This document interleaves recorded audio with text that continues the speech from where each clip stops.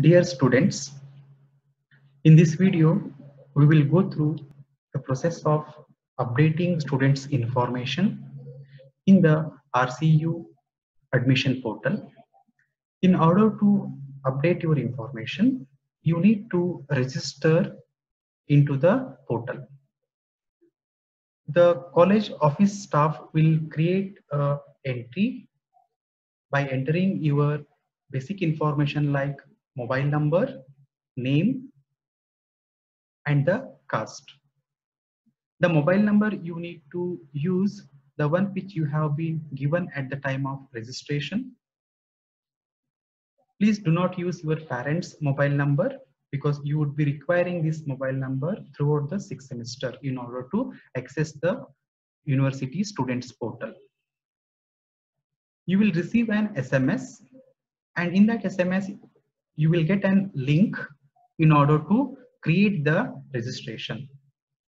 The link of the admission portal is university.in/rcub/adm/index.html.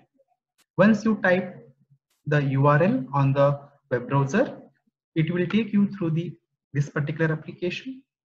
You may see at the bottom left corner, there is a link for registration. Click on the registration.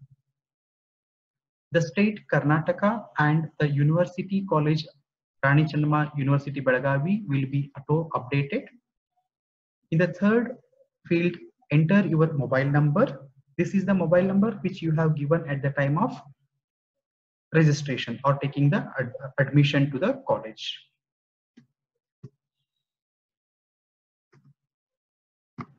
Once you enter the valid registered mobile number, click on validate and send OTP button.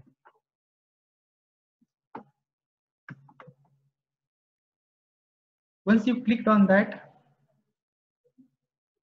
you will receive an OTP to the registered mobile number. You may notice there the name of the student would have been populated, and you are supposed to create the new password for the admission portal. Before creating the password, enter your date of birth,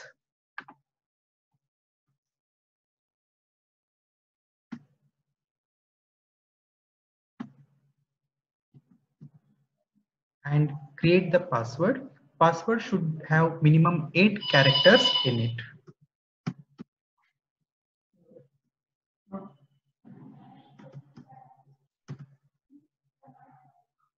After entering the OTP, click on sign up.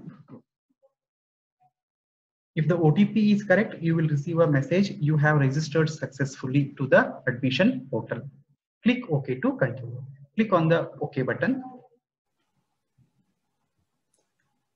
Dear students, Rani Chennamma University has come up with an online admission portal where each of the students who are taking admission to the first semester in RCU, that is Rani Chennamma University, have been asked to submit their information, that is updating the students' information and making the payment of university fees on the online portal. In this video, I will go through the process wherein how a student can update their information and pay the payments to the university through the online admission portal. Before we begin, please go through the documents that are required in order to fulfill the online admission portal. The first set of documents you need is in the JPEG format, that is the photographs. You need to have a clearly visible identity sized photo, and the height of the photo and the width of the photo should be 2 inches. And the maximum size allowed is 100 KB. That means your identity sized photo cannot be more than 100 KB in size, and it should be within 2 inches of height and width. The second photograph is required of your signature.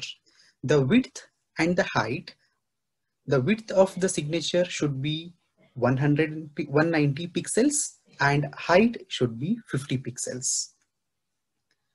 The second set of documents are in the PDF format.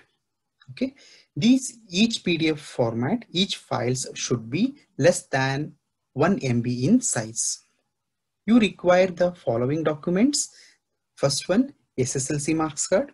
Second, qualifying examination marks card, that is PUC or any equivalent examination. Third, eligibility certificate. And this is optional. This eligibility certificate is for non-Karnataka CBCS and ICSE students. Those who have written the PUC exams in Karnataka, that is PU Board of Karnataka, they don't require eligibility certificate.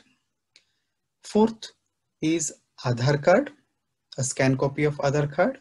Fifth is caste certificate, and the sixth is income certificate. Few of you might be having the fifth and sixth, that is caste certificate and income certificate, in a single certificate. Let us see how to get enrolled into the online admission portal and do the online payment.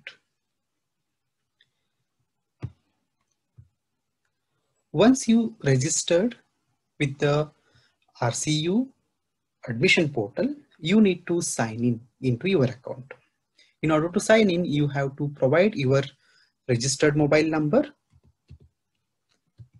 and provide the password that you have set at the time of registration, and click on login.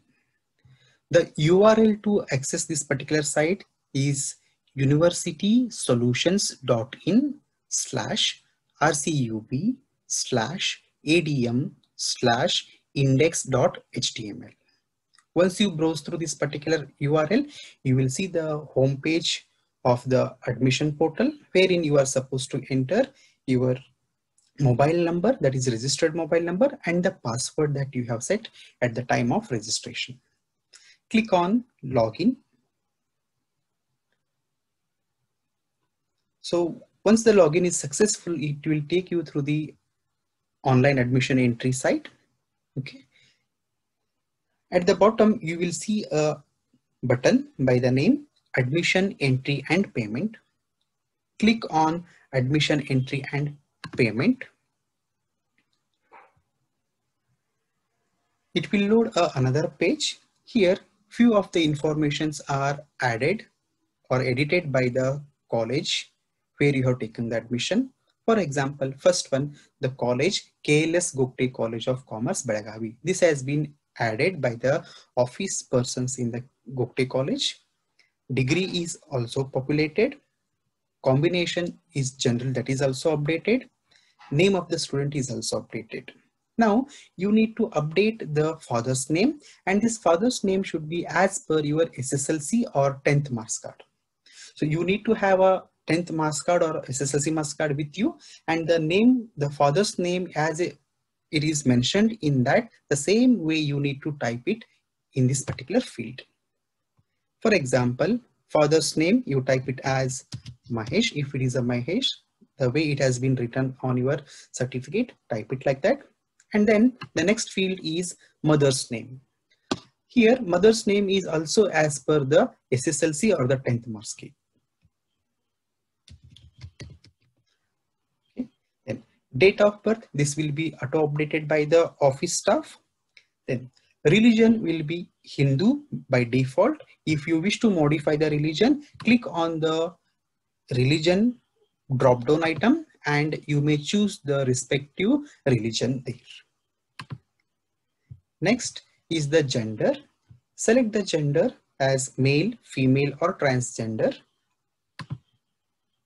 If you are physically disabled, then click on this particular box or else leave it unclicked. If you are physically disabled, then only you click, otherwise you leave it as a blank. Student type, here you need to select if you have studied from PUC in Karnataka or non-Karnataka, or Indian students who have passed the qualifying from the other countries, or foreign students. Most of you will fall in the Karnataka. If you are studied outside Karnataka, then please select non-Karnataka. If the students are from Maharashtra, and Goa. In such cases, you please select it as a non-Karnataka. Otherwise, keep it to be a Karnataka. Then you need to provide your income certificate number. Okay. So the income certificate number, if you wish to attach, then that particular certificate number you are supposed to provide here. If you're not going to submit the income certificate, then you no need to provide this information. Suppose if you wish to provide the income certificate number here. The same way, the caste certificate number, if you wish to provide it. Then the blood group, select your blood group according to that. If you don't know what is your blood group, then you may choose it to be not known. If you know the blood group, then please select the appropriate blood group. Nationality will be, most of you, it will be a Indian. Please select it as Indian. Then the category will be updated by the office staff. You no need to modify this particular value. Then in the next is the caste field. In the caste, you may enter your caste, okay, as whatever caste you are upon. Say if it is a Brahmin, you enter it as a Brahmin. Then you type in your Aadhaar number. Then the next is rural or urban. If you belong to a urban or a city, you select it to be a urban, or if you belong from a rural area, then you select it to be a rural. Then student email ID, you need to provide your student email ID. Okay. For example, abc@xyz.com. This is just for your reference. You need to provide your the correct student email ID. Do not make any mistakes while entering this particular field. The student mobile number will be already populated. You don't need to modify this one. Then parents mobile number, you are asked to update your parents mobile number. Then annual family income. Okay, it is not a mandatory to be updated. If you wish to update annual family income, you are supposed to. Then medium, so the medium will be English. You have to type it as a English. The next one is very important, that is admission quota. Here it will give you two options. One is the management and second one is university. You are supposed to choose university. Okay, remember that the admission quota should be university. Then the next set of information is your address. Okay, there are two types of address you are supposed to enter. One is the permanent address and second one is communication address. If communication address is same as the permanent address, then you are supposed to just enable this particular option. The permanent address, you are supposed to enter the complete address in 3 lines.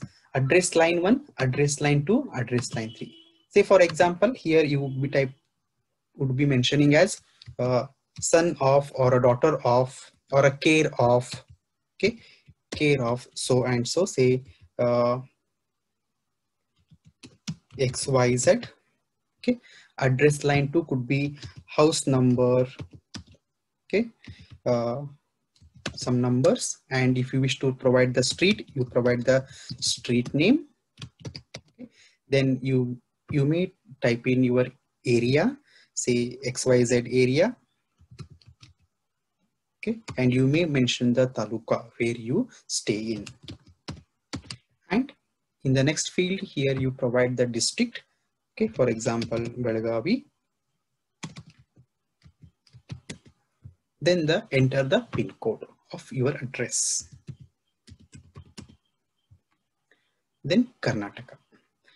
If it is not Karnataka, you are allowed to modify this particular field. If this address is same as the communication address, then you please select this one. Then all these fields will be taken from this one. If it is different, then you may uncheck and type in the address. So here I will choose it to be the same as the permanent address. These are the basic information which you are going to provide. In the second section, you are going to choose the subjects for your first semester. Here, the first 8 subjects are mandatory. There is no change in the first 8 subjects. You are allowed to choose the subject 9 and 10. Subject 9 is for the language, that is MIL. In this one, you are supposed to choose only two options. You have first option as Kannada or second option as Hindi. If you wish to study a Kannada as your language, then you choose it as a Kannada. Then subject code will be auto-populated. Or if you wish to take a Hindi subject, then you choose it to be Hindi. Then in the serial number 10, you are supposed to choose one more subject. This is depending upon the background where what you have studied in your PUC 2 or 10+2. If you have studied, if you are from science background, then mandatorily you are supposed to choose financial accounting. If you are from science background, then please choose financial accounting only. If you are from commerce background, that is, if you have studied commerce in PUC, then you are supposed to choose mathematics as the subject here. This section is for the documents that you are supposed to upload. The documents here are, the first one is SSLC marks card. Second is PUC marks card or any equivalent examination. Third is transfer certificate. You need not to update the transfer certificate. This will be taken care by the office once you fill up the TC form. Fourth one is eligibility certificate. If you are from not PUC board Karnataka, then you are supposed to upload eligibility certificate. That is, if you have studied your PUC2 in Maharashtra or Goa or any other state other than the Karnataka, or within Karnataka also, if you would have studied in CBCS or ICSE, then you are supposed to mandatorily upload eligibility certificate, which has been taken from the RCU university. The next is Aadhaar card, caste certificate and income certificate. All these documents should be less than 1 MB and should be in PDF format. Okay.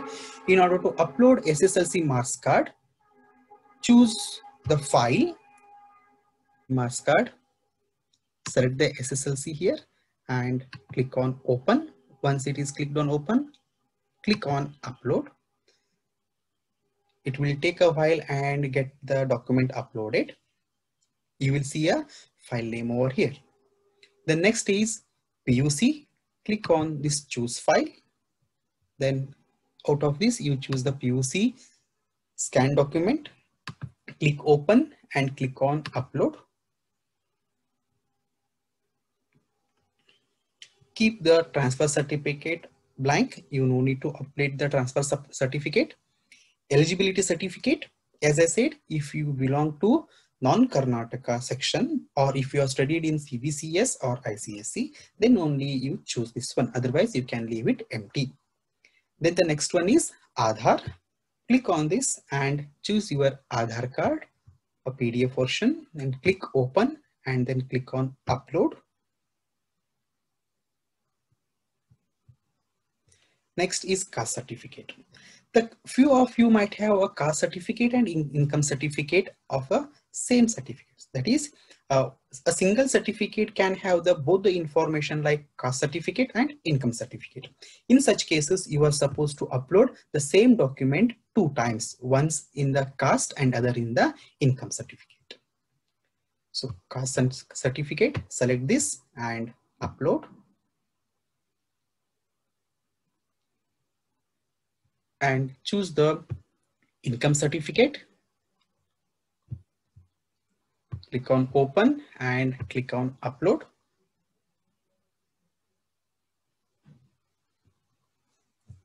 Then the next section is you need to provide your previous academic details. Previous academic details in the sense the PUC details where you have studied and the register number of so and so.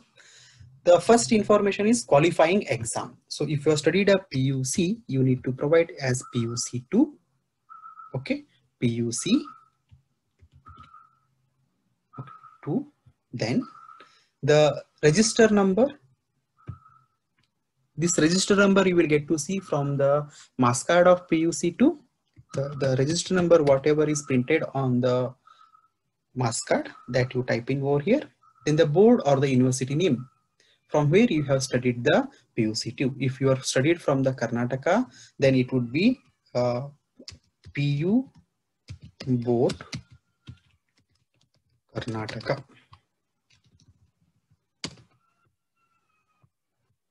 Select the passing month and year. In the first field, you are supposed to choose the passing month. I think it is going to be a July as the passing month, and the year will be 2020. Just see in your certificate, PUC certificate, what is the passing month and year displayed over there, written on the certificate. You would see a date, and from that particular date, you choose the month and the year. The maximum marks you have obtained, you need to maximum marks allotted for the particular examination, that is going to be 600 as per your examination. If it is a 600, write it as a 600, or if it is some other value, write that particular value. And the secured marks, how many marks you have secured. Suppose if you have secured 450 as the marks, then you type in that particular 450 over there. Once you type on that, click outside, the percentage will get auto calculated. The first field is maximum mass, and the second one is the mass which you have secured. Then the next section is for the fee details. Here you no need to modify any of that. Then click on save. Once you furnish all the details, click on the save button at the bottom of the page. Okay, since I have not added the photos and signature, it has prompted for the screen here. Let me go on the top and upload the photos. Click to upload photo. Select the photo and see that the size of the photo is less than 100 KB kilobytes. It is now 82 kilobytes. Select the photo and click on open. It will get uploaded. And then here I have just chosen a dummy file here for the demonstration, and click to upload signature. So as you see here, the signature width should be 190 pixels and height should be 50 pixels. Click on that and select the signature and then click on open. It will get auto uploaded. If the size mentioned is not met, then it will throw you an error message. Then you need to select the proper size and then upload. For the demonstration purpose, I have chosen a dummy files over here. Once all the details are furnished, go to the bottom section and click on save option. So once all the data are valid, if the validation is successful, you will see a message updated successfully. Your application will be submitted to college after payment. So the first part is done, that is updating the students' information. Click on OK. Now, once all the information is updated, you are supposed to make the payments. Now here, we can have two different sections. A few students would have already paid the fees at the time of their admission, and during that time, students would have paid the university fees. Such students need not to pay the payment through the online portal. If you have paid the university fees at the time of admission, so do not pay it now. Those who are taking admission right now, if you have not paid the payment for the university, you are supposed to furnish all the details and make the online payment. In order to make the online payment, click on the final payment